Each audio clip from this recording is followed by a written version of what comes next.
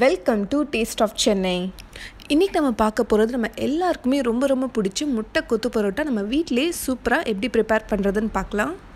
நான் இன்றைக்கி செய்கிற குவான்டிட்டி 2 to 3% வரைக்கும் சர்வ் பண்ணலாம். இது செய்கிறதுக்கு நான் 3 பரோட்டா யூஸ் பண்ணியிருக்கேன். இப்போ வாங்க ஸ்டார்ட் பண்ணலாம். ஃபஸ்ட்டு ஒரு பேனில் 3 to 4 tablespoons ஆயில் ஊற்றிக்கோங்க. ஆயில் நல்லா சூடானதும் நான் 3 மீடியம் சைஸ் வெங்காயம் இந்த மாதிரி நல்லா ஸ்லைஸ் பண்ணி வச்சுருக்கேன். அதை சேர்த்து நல்லா கோல்டன் ப்ரௌன் ஆகிற வரைக்கும் நல்லா வதக்கிக்கலாம். இது கூட கொஞ்சமாக கருவேப்பிலை சேர்த்துக்கோங்க. அதுக்கப்புறம் தேவையான அளவு உப்பு.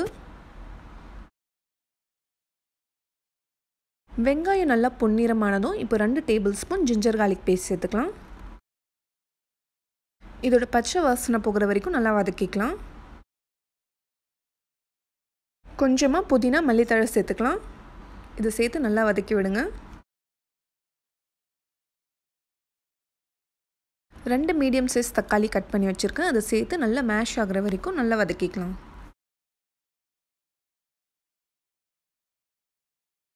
தக்காளிலாம் நல்லா மசிஞ்சதும் இப்போ நம்ம மசாலாலாம் சேர்த்துக்கலாம். 1/4 teaspoon மஞ்சள் தூள்,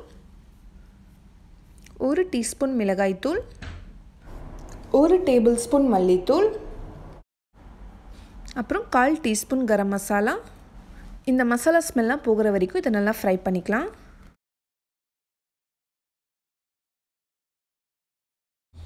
இப்போது இந்த சைஸில் நான் 3 பரோட்டா எடுத்திருக்கேன். கையாலையும் பிச்சு போட்டுக்கலாம், இல்லைனா இந்த மாதிரி மிக்ஸி ஜார் ஒரு ஃபுட் ப்ராசஸில் போட்டு 2 சுற்று சுற்றிங்கன்னா சின்ன பீசஸாக வந்துடும்.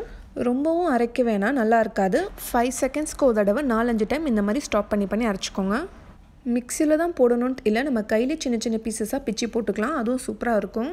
இப்போ பாருங்கள் எவ்வளோ அழகாக வந்திருக்கு. உங்களுக்கு எந்த சைஸ் வேணுமோ அந்த அளவுக்கு நீங்கள் அரைச்சிக்கோங்க.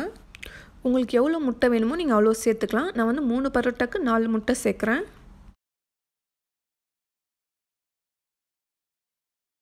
இப்போ இதை லைட்டாக மிக்ஸ் பண்ணி விடுங்க.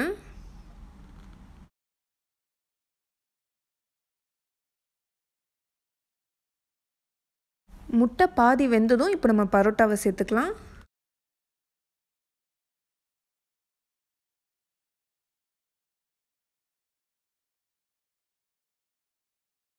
இப்போது இந்த மசாலாலாம் அந்த பரோட்டாவில் நல்லா கோட் ஆகிற மாதிரி நல்லா மிக்ஸ் பண்ணி விடுங்க. ஹோட்டல்லாம் பார்த்திங்கன்னா மோஸ்ட்டாக இந்த சிக்கன் சால்னா அந்த மாதிரி சேர்ப்பாங்க. பட் நீங்கள் அந்த மாதிரி சேர்த்திங்கன்னா உங்களுக்கு உதிரியாக கிடைக்காது. உங்களுக்கு குழம்பு சேர்த்தா தான் பிடிக்கணும், நீங்கள் சிக்கன் குழம்பு இல்லைனா மட்டன் குழம்பு சேர்த்துக்கோங்க. பட் இதுவே டேஸ்ட் ரொம்ப சூப்பராக இருக்கும். இந்த மாதிரி கண்டிப்பாக ஒரு நாள் ட்ரை பண்ணி பாருங்கள்.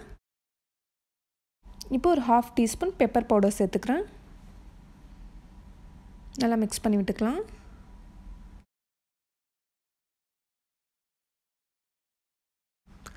இப்போ நம்ம சுட சூப்பரான முட்டை கொத்து பரோட்டா ரெடி ஆகிடுச்சு. இப்போ அவ்வளோதான், சர்வ் பண்ணிடலாம். இது கூட தயிர் வெங்காய பச்சடி வச்சு சாப்பிட்டிங்கன்னா ரொம்ப சூப்பராக இருக்கும். ரொம்ப டேஸ்ட்டாக இருக்கும். ஸோ கண்டிப்பாக நீங்களும் ட்ரை பண்ணணும். எப்படி வந்துச்சுன்னு சொல்லி எனக்கு ஃபீட்பேக் சொல்லணும். என்னோடய ரெசிபி உங்களுக்கு பிடிச்சிருந்தா கண்டிப்பாக ஒரு லைக் போட்டுருங்க. ஃப்ரெண்ட்ஸ் ஃபேமிலி கூட ஷேர் பண்ணிக்கோங்க. இந்த மாதிரி இன்ட்ரெஸ்டிங் ரெசிபீஸ்க்கு எங்கள் சேனல் டேஸ்ட் ஆஃப் சென்னையை மறக்காமல் சப்ஸ்கிரைப் பண்ணுங்கள். நாளைக்கு வேறொரு இதே மாதிரி இன்ட்ரெஸ்டிங்கான ரெசிபியில் சந்திப்போம். தேங்க்யூ ஸோ மச் ஃபார் வாட்சிங்.